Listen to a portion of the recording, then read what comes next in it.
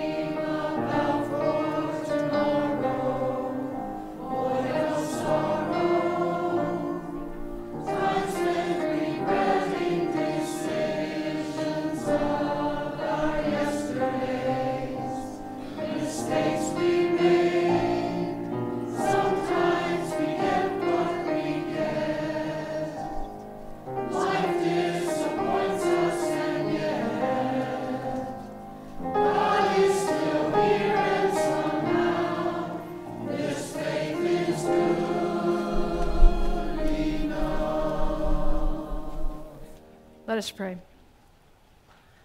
Holy One, you whose love endures forever, you keep offering us new life and hope no matter what. We praise you, for you are our strength and our salvation. We shall not die but live, for you call us into the light, encouraging us to reach for the sun, unfurl our full colors, and know that we are held in the deep and rich soil of your garden. This is more than good enough for us. Amen. I invite our children to come forward at this time to spend a little time with Pastor Dana. Okay. You can come out up around here.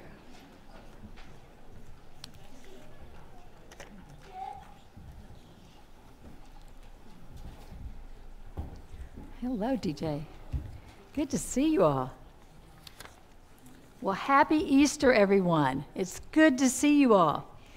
I want to share something with you that I just love that my husband gave me. He actually gave it for my anniversary, but it reminds me of Easter. And so I just think it's great. Look at this. What is on this card? Butterflies. He knows that I love butterflies. I love the color. I love the signs of spring. And you know, butterflies are something that are considered a symbol of Easter. Why do you think that happens? Think about what do they start off with as? Caterpillars. They're caterpillars, that's right. Okay, and Jesus came down to earth, and caterpillars go around and eat and live life, right, together. Here's a little leaf. Okay, and Jesus came to earth and lived among us and taught us. Thousands and thousands and thousands of years. And thousands of leaves. I don't know if Jesus did that, but you're right. Butterflies do, or caterpillars do. Yes. Okay, and so then, okay, well, you know what, Liam? Hang on. So, he's excited. Okay, so they crawl, they eat, they get bigger, and then raise your hand. What would you think would happen next, DJ? They make a cocoon. They crawl in, and they actually, it says the insides of them come apart. They actually kind of die. They're not a caterpillar anymore. Did you know that? And then something amazing happens, that they are changed or transformed. What happens? I'm going to ask somebody else. What happens to them? What happens to them? They turn into butterflies. That's right. And so here's my little butterfly, okay? Well, Jesus lived on our earth, and he told us about God, and then, sadly, he died on the cross for our sins, and it was sad. And when he died, they buried him in a cave-like tomb, which is kind of like a cocoon, because in that, something happened. He was dead, but then what happened, DJ? He rose from the dead. When his friends came to the tomb, his body wasn't there. And then he went to the garden, and Mary was there, his friend, and she looks around, and guess what? There's Jesus, right? He's calling her name. So he came back to life, and now he was still Jesus, but he had a resurrected body. So she didn't even recognize him. That was what was amazing, right? So DJ, what are you going to tell me about? There's 5 stages of a butterfly's life. Also maybe 6. There is. Birth.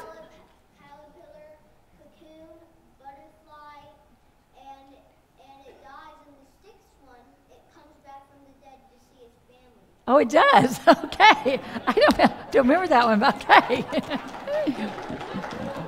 Well, there is a word that we use on Easter, especially on Easter, and we sang it today in a song. It was called Alleluia. Can you say that?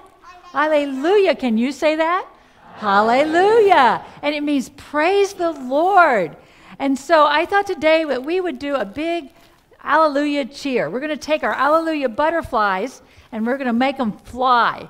Just like Jesus, after he came back to life, he ascended into heaven. See, It's a good thing we have less kids, because last time that's right. We had a lot of kids last time. Okay, come on down. You're going to help me do this.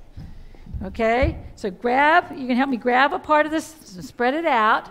Everybody go. Some people over here. Come on around. Come on over here. And somebody will hold that. Okay. Hold it out. Because I'm going to put some Alleluia butterflies in the middle. Hang on. Yeah, don't throw it yet. Okay. Hang on. On the count of 3, we're all going to yell hallelujah to the Lord. Praise the Lord. Ready? 1, 2, 3. Hallelujah! Hallelujah! Hallelujah! Yay! Okay. Thank you. Can you help me collect? Help me. You can keep one if you want. If not, just come pick it up. See who can pick them up the fastest. Yeah, there you go. Wow, that was fast. What do you say? Okay, put them in here. And if you'd like to keep one, you can. If you'd like to keep one. Okay, to remember this day, you can keep one if you want. Okay, wait just a minute. We're going to say a prayer, and then you can go. We're almost done. You want to keep that one? Yeah. Okay, that's fine. Everybody get one? Okay. So let's pray. Say, Dear God, thank you that you are alive and that you love us.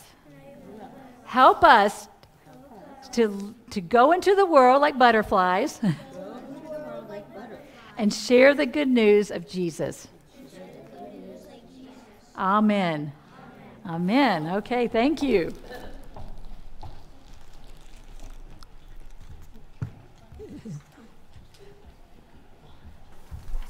Go ahead.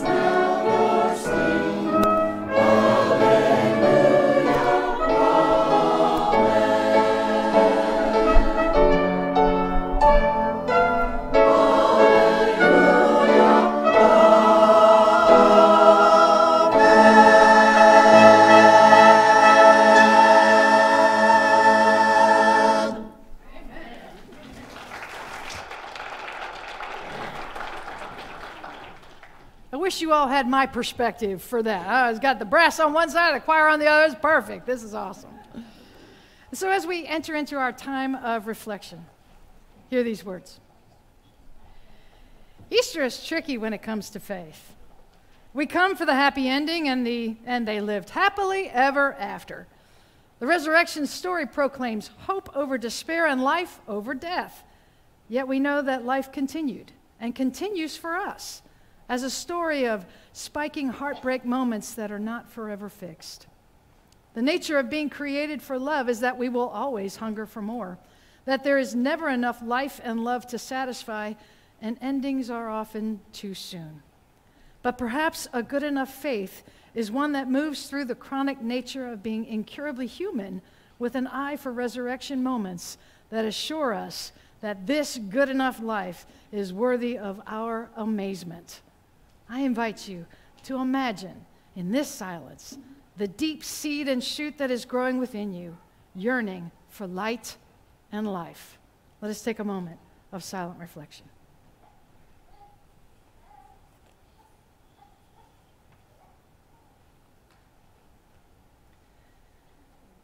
Hear this compassionate word from the prophet Isaiah.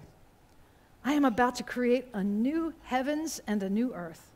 The former things shall not be remembered or come to mind, but be glad and rejoice forever in what I am creating.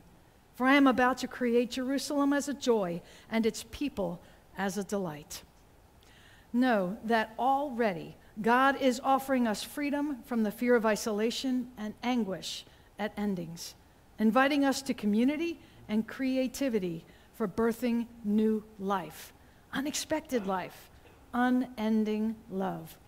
And know that despite our sometimes faltering steps, in the name of Jesus Christ, we are forgiven even now. Glory to God. Amen. So as we come to our time of prayer, I wanted to invite any who would like to come to the altar and kneel if you would care to do that at this time. We do have at least one concern that we want to raise, and I know there are many others, and I'll give you an opportunity to say those as well. Brady is a nephew of Wayne Gooding. Wayne is currently in Florida with the family, as Brady is a 28-year-old fighting for his life. And so we will pray for, please pray for Wayne and his family at this critical time. And also, on a positive note, I can see you all, and I'm so grateful. It is just so grateful. For those of you who don't know, my Holy Week included surgery, and so I'm just very much grateful that I can see. You all are wearing some really nice, bright colors, and I can see them, so that's awesome. So thanks be to God. And so I know that there are many other concerns and joys, and so let us go to God in prayer at this time. Gracious and holy God, we do thank you for all this day means for us. We thank you for your son Jesus and the sacrifice he made for us, willingly walking the road to Calvary in our place. Lord, we thank you that his life did not end at the cross. He did not stay buried in the tomb, but he is risen, and we celebrate the risen Christ today. We thank you that you continue to bless us and strengthen us each and every day of our lives as we walk this journey, knowing that we do not walk it alone. Lord, we pray for all those in need of your healing touch, and especially for young Brady as he's fighting for his life. Lord, we pray for this family. We pray that you will continue to provide that healing touch and the comfort and care that is needed. Lord, we pray for all those who grieve this day. We pray especially for those who were affected by the collapse of the Francis Scott Key Bridge. Lord, these tragedies happen and we don't have explanations, but Lord, we know that you are with us even in the darkest times of our lives. And so bless those families and comfort them at this time. Lord, we pray for all those who feel lost on this day, for those who have no sense of what next steps will be. Lord, we pray that you continue to assure us that you are walking each and every step with us. And even though we can't see the whole journey, you are showing us the very next step and guiding us every step of the way. Bless us together as we lift up all those concerns that we have on our hearts. Lord, we know there are so many. And so we name them before you now, either out loud or silently in our hearts.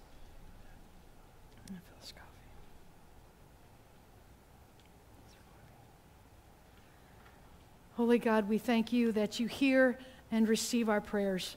We thank you that you continue to strengthen us each and every day of our lives. Bless us together as this body of Christ. Help us to share this good news in every way that we can. Help us to truly shine your light in such a way that others are going to be curious. What is it that they have? What is it that they know about? And how can I get that? Lord, bless us together. Thank you for your Son, who taught us to pray together, saying, Our Father, who art in heaven, hallowed be thy name. Thy kingdom come, thy will be done, on earth as it is in heaven. Give us this day our daily bread, and forgive us our trespasses, as we forgive those who trespass against us.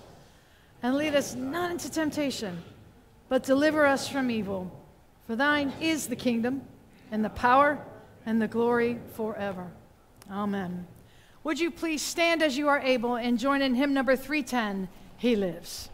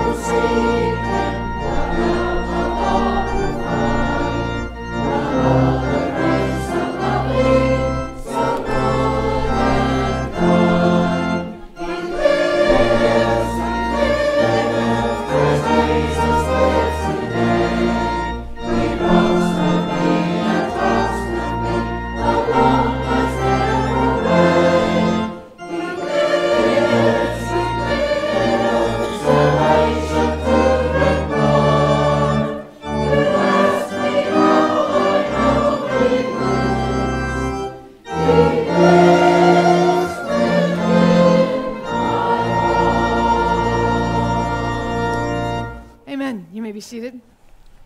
Now, as Pastor Dana likes to say, we are, I can't talk right now. I need more coffee. That's all there is to it. It's just not happening here. All right. We get to partner with God. This is our opportunity to invest in the kingdom of God. We have many ministries here at Brook Hill that we are supporting through our giving. And so I just thank you so much for generously supporting those ministries as we continue to share the light of Christ in every way. Amen. See, I got an amen even for an offering invitation. This is great. There we go. All right.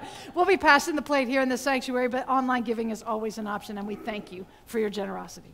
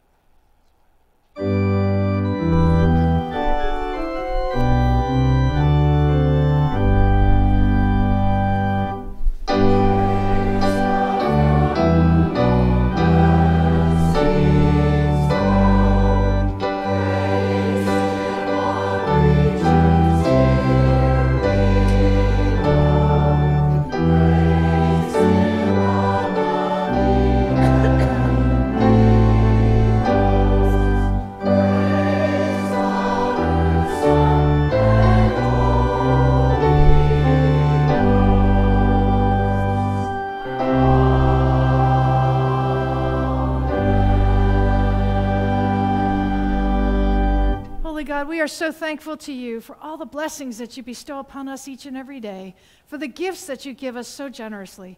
We ask that you use these gifts for the furtherment of your kingdom here on earth. In the name of the Father, and of the Son, and of the Holy Spirit we pray. Amen.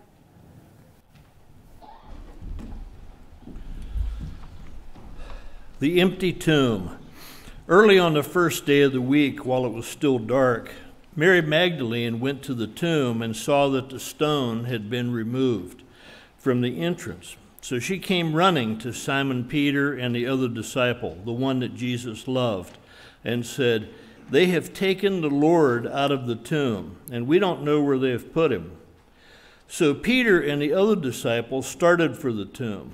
Both were running, but the other disciple outran Peter and reached the tomb first. He bent over and looked in at the strips of linen laying there, but he didn't go in. Then Simon Peter came along behind him and went straight into the tomb.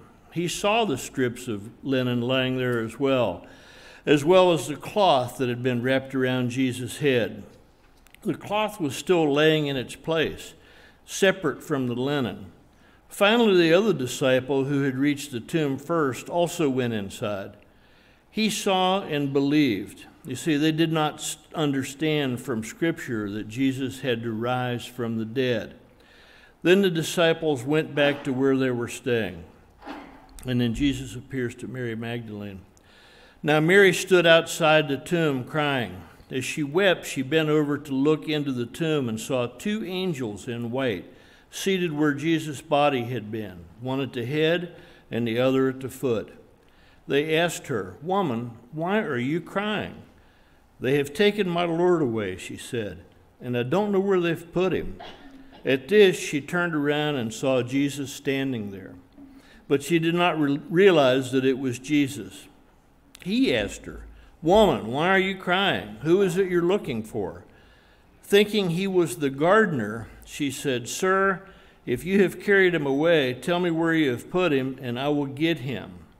Jesus said to her, "Mary." She turned toward him and cried out in Aramaic, "Rabboni," which means teacher. Jesus said, "Do not hold on to me, for I have not yet ascended to my Father.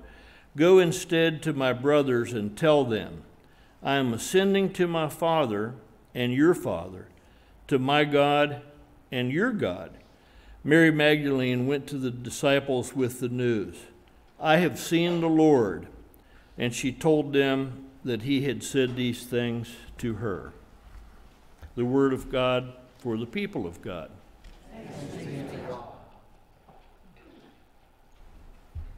This time we will have an antiphonal reading entitled, "The King of the Jews."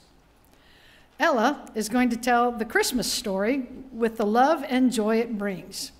Randy is going to tell the Easter story with the fear and eventual celebration. Listen to how these two stories are intertwined, how they are the bookends of Jesus' human life here on earth. Listen to the stories of the people surrounding Mary and Joseph as they welcome a newborn into their lives and into this world, and how people eventually reject Jesus at the end of his human life. Listen to the role the angels play when the multitudes welcome the miracle baby in a stable, and how two angels welcome the woman at the tomb, quietly announcing his resurrection. What resonates in your heart? Something to ponder, as Mary did. And even though this reading represents the beginning story of Christmas people and the end story of Easter people, yet we know there is far more to his story before Jesus was ever born here on earth, and far more of his story after he died, rose from the dead, and ascended into heaven. Jesus, our Redeemer, our Savior, the Alpha and the Omega.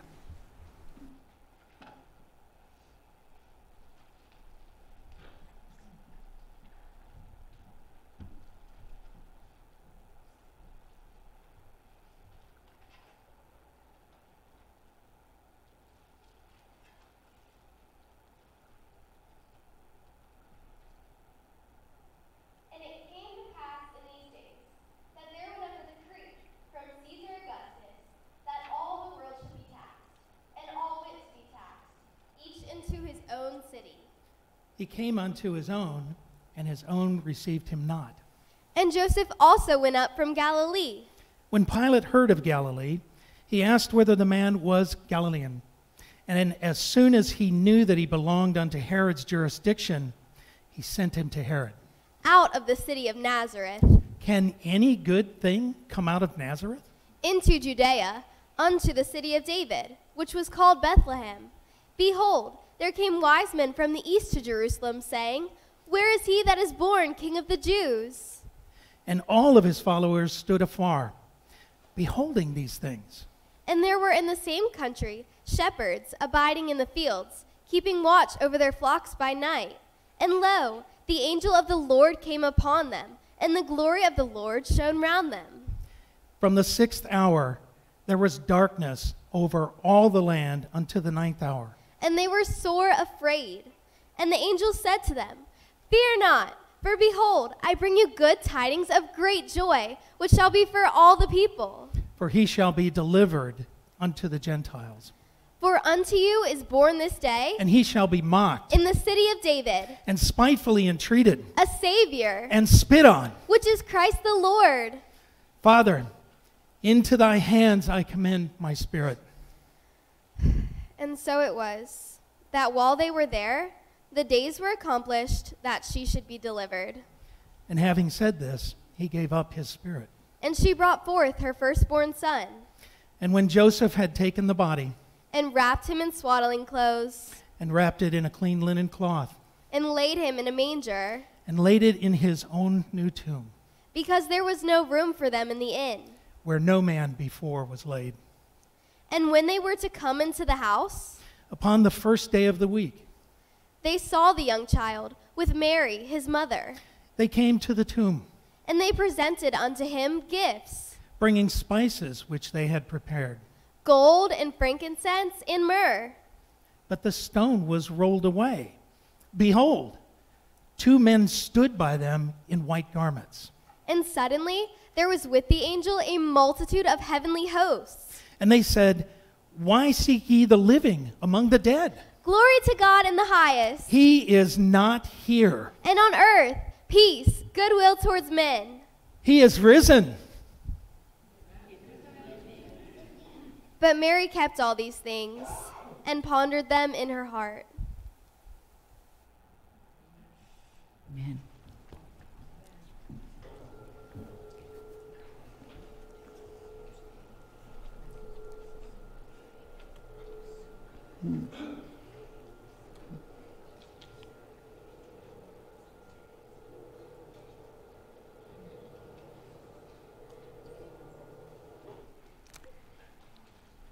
So this week, near the end of the week, we had some wonderful prayer stations that are still up. In fact, you can go see them afterwards if you'd like. And in one station was a garden. And people would plant real seeds into the dirty soil, and they were watered with water, and they were also watered with our prayers for God to grow something new and thriving in our lives. People wrote their prayers on little cards like this and stuck them in the dirt with the seeds and wrote things like peace, contentment, joy, and hope. And now we wait for those seeds to sprout. We wait and hope that the flowers will bloom and that with trust, God will, as our gardener, bring thriving life to us all. Bring life out of dead-looking seeds, but also out of messy, sinful people. That's the gospel story. Our Easter story today takes place in a garden where the body of Jesus has been buried in a cave-like tomb, like a seed planted in the ground. And Mary has come to tend the body with spices as it was their tradition. And when she arrived at the tomb, she discovered the body was gone. Mary left weeping, sitting in the garden until she encounters who she thinks is the gardener, until Jesus called her name and she believed. Yes, God can bring life out of death, and there is hope for our messy, sin-infested garden world. Alleluia, Let us pray. God, our Master Gardener, come today as we rejoice in the resurrected life of Jesus, our Lord and Savior. Plant in our listening hearts seeds of faith that under your tender care will grow us into faithful disciples. In Jesus' name we pray. Amen. You just heard the wonderful creative reading that wove Christmas into the Easter story together about the life of Jesus Christ, who from the manger all the way to the cross, that is part of God's great love story to restore our broken relationship, a story that began long before that time when Jesus was born and was finished in a garden. It started in a garden and finished in a garden. In the book of Genesis, we learn that God is the master gardener who planted a garden called Eden. God created all the elements needed for life to grow. There was light in the sun. There was rain from the clouds. There was dirt for seeds to grow. And God planted that garden, and he placed in it animals of all kinds of colors and shapes. And then he made a man and a woman. He made them from the earth, and he breathed life into them, and they were in the garden together. And so, as God was in relationship with human beings then, and life was good and thriving and beautiful until it wasn't. Till that moment when the couple decided they wanted to do things their way, not God's way. And their disobedience led them to be banished from the garden. But God did not give up on our world. In fact, it says God so loved the world that he sent his son Jesus into the world to save us. In life of Jesus, we read about another garden. After Jesus' his final meal with his disciples, they ended up in the garden with Jesus praying, a garden at the foot of the Mount of Olives. Here Jesus prayed, "Not my will, but your will be done." And it is in this garden that Jesus is arrested. And later he's sentenced to be crucified, experiencing the terrible death on the cross. And I heard this story all my life, and honestly, until I prepared this sermon today, I didn't really think about these words, but now I do, as we talk about gardens. In chapter 19, verse 41, there was a garden in the place where Jesus was crucified. Isn't that kind of strange? Here in a place of death and suffering and torture, there were plants and flowers and life. Death and life.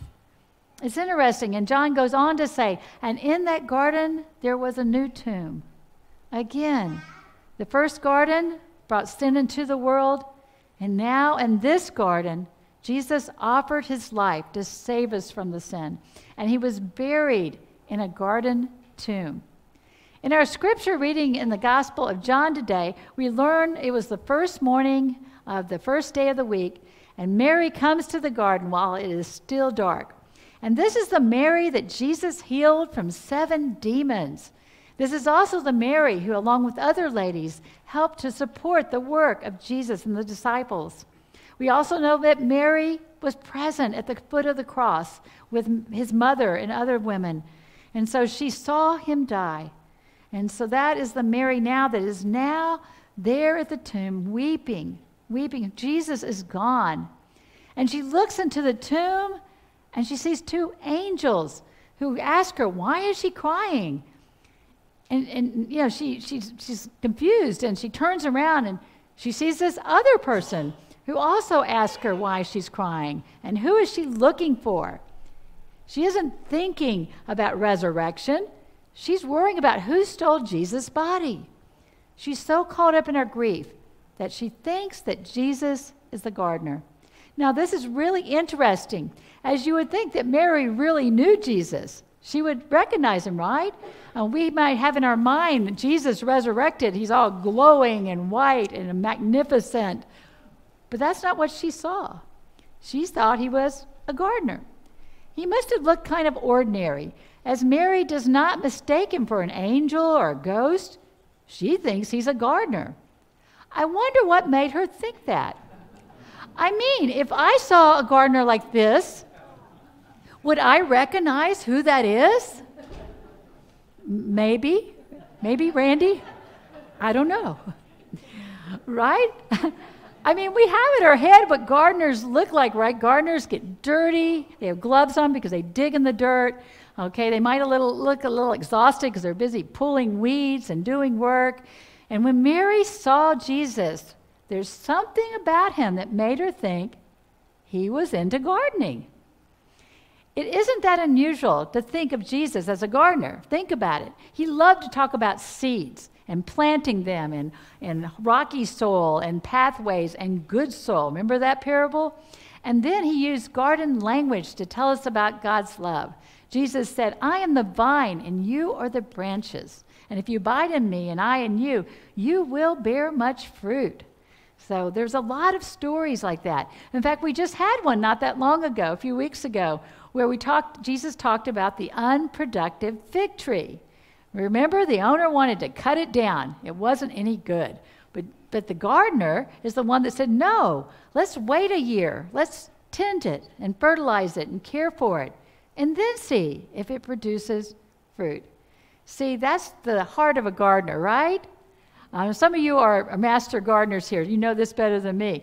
But you go to all that work, planting seeds, fertilizing, doing all the work, and you have hope that they will grow. You can't make them grow. You can just set up the circumstances and the elements so that it's a good growing environment. But then you wait with faith to see if they'll grow. Jesus had that kind of gardening heart. And I thought about it later. You know, Jesus just comes out of the grave and it's dark, and he probably felt comfort being there in the garden. Again, knowing, that garden is a theme that runs throughout God's story. And the gardeners know the garden. They know the names of every plant, right? My mother used to tell you every tomato, what kind it was, what kind of pepper. She knew what it needed, what it didn't need, when to pull it up, when it's ready. Jesus knows our name. He knows all about us. And that's how Mary recognizes Jesus. He looks at her and he says, Mary. And she's like, oh, teacher. Isn't that interesting that she says teacher? Because that's who Jesus was to her. He was the one that taught her about God, how to live her life and what true love really means. And Jesus calls each of us by name if we will listen. The Lord says in Isaiah 43, fear not, for I have redeemed you. I have called you by name. You are mine. We are called by name. We are called for a reason. God wants us to be on Jesus' garden team. Okay? Stay with me here. See, God's work had only begun in the resurrection. We still live in a world that's infested with the weeds of sin and all kinds of evil and things that need help, need transformation, people that are lost. And so we need to share the good news of Jesus Christ. That's why on the night when Jesus, the risen Christ, finally appeared to his disciples, he breathed on them. And he said, as the Father sent me, so I am sending you. Jesus also said to his disciples, the harvest is plentiful, but the workers are few. Ask the Lord of the harvest, therefore, to send out workers into his harvest field. We're messy, we're imperfect, we mess up, but our lives, the grace of God, can be a witness to the power of God to transform and heal. If we abide or stay connected to the vine Jesus, we are promised we will bear much spiritual fruit, and that is good enough for me. It says in Romans 8:11, the Spirit of God who raised Jesus from the dead, ready, lives in you. Look around at each other. The Spirit that raised Christ is in you. We are all kind of like superheroes with the power of the Holy Spirit. And God can use that Spirit. And imperfect people, God can use our testimony, use our serving and planting and all the things we do. God can use that. When we have the Holy Spirit filled, do we look holy? Do we look religious? Do we look perfect? No, we're a mess, right? But that's good because what people see in us is not us. They see Jesus at work, planting, pruning sometimes, growing things, helping our world to be transformed. Just imagine all of us together as God's garden, the church with shovels in our hands, loving and serving to cultivate faith, filled with the hope of a restored garden. There's another garden. Do you know about this one? It's in the last part of the Bible. It's in Revelation, and it gives me hope. I want you to listen to this vision of the Apostle John as he shares this hope. Then the angel showed me the river of the water of life, as clear as crystal, flowing from the throne of God, and the Lamb down the middle of the great street of the city. On each side of the river stood the tree of life, bearing 12 crops of fruit, yielding its fruit every month. And the leaves of the trees are for the healing of the nations. Isn't that wonderful? Don't we need it? No, there will no longer be any curse. The throne of God and of the Lamb will be in the city, and his servants will serve him. They will see his face. Just imagine. And his name will be on their foreheads. There will be no more night. They will not need the light of a lamp or the light of sun, for the Lord God will give them light, and they will reign forever and ever. Amen. Because our risen Lord and Savior, Jesus Christ, we can look forward to this garden. God is the master gardener, and he has a plan for each of us. It's a good plan, and we can grow strong even in the midst of difficult times. How is your growing season going? Are you finding yourself a little bug-eaten? Maybe a lot of weeds taking over?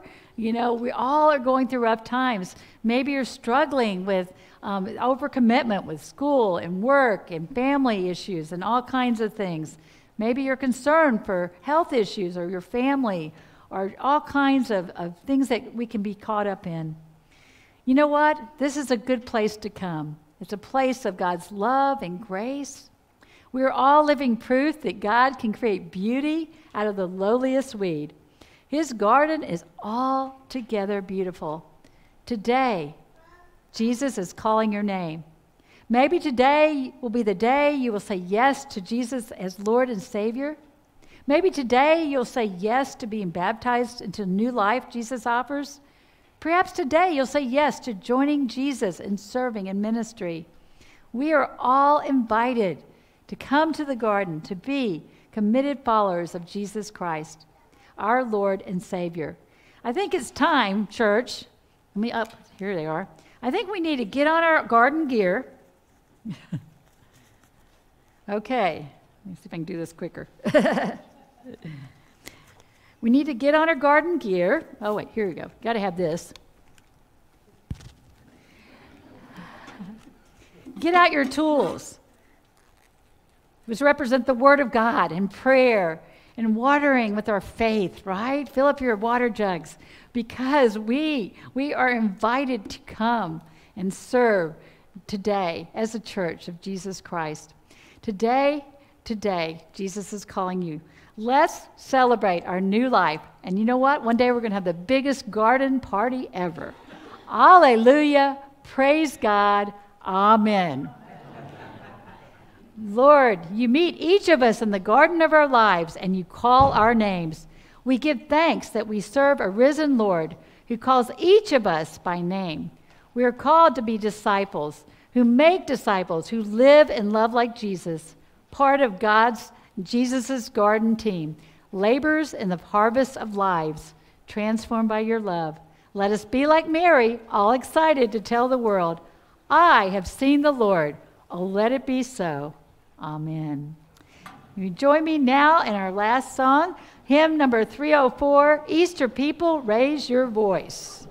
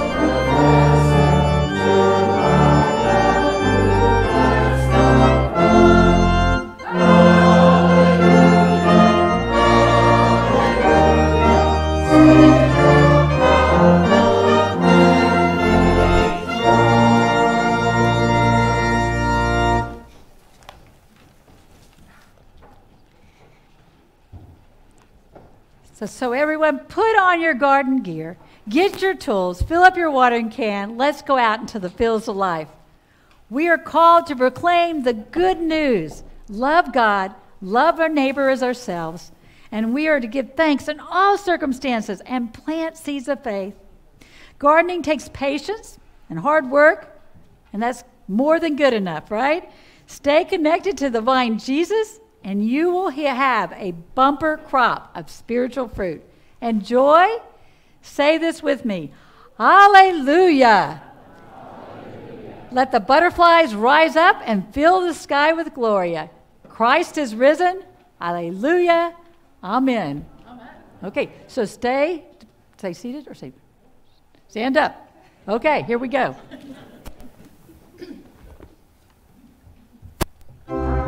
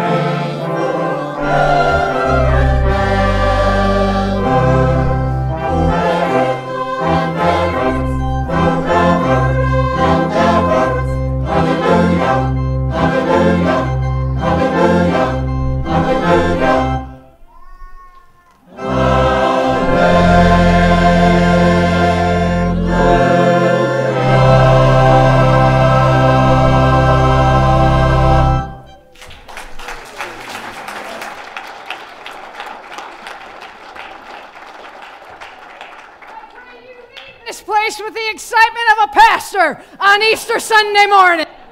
Hallelujah. Christ is risen. He is risen indeed. Happy Easter all.